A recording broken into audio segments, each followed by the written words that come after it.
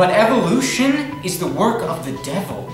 The devil wants us to sin. I can assure you, I am not under the influence of the devil. Do you even believe in him? No. Step one. We're in a small Midwestern town, and Ms. Kelly's biology classroom has been interrupted by this young man who has posed some, what he believes are scientific questions that he wants answered in the class. The debate surrounds evolution and creationism. How can you believe in Jesus' resurrection but not the fall in the Garden of Eden? As the play is a battle between faith and science, in some ways the characters are struggling with an intellectual battle versus an emotional battle. I'm kind of a science nerd. I like that stuff. And there's a good helping of science in this play. And yet the way it's served up is, I think, digestible for everybody, and yet it will be revelatory for people. Hey, wasn't Darwin a priest or something? He had a degree in theology.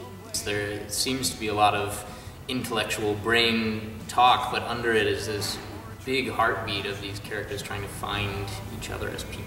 Miss Kelly and I are just trying to show you that evolution doesn't contradict religion. The two can go hand in hand. Darwin didn't say he knew how life began. He only said this is how it works after it has begun. The more the conflict grows, the better this student and this teacher get to know each other, and the more they like each other. It helps them continue to try to communicate and bridge the gap that is between them in a positive way.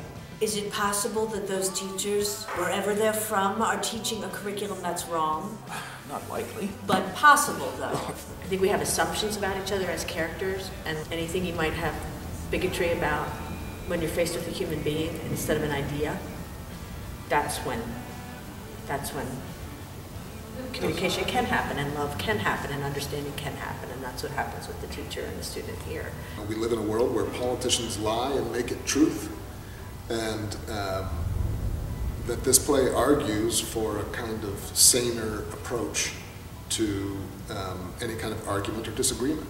The material is sensitively taught so that origins of life are not discussed. Matters of faith are referred to the parents.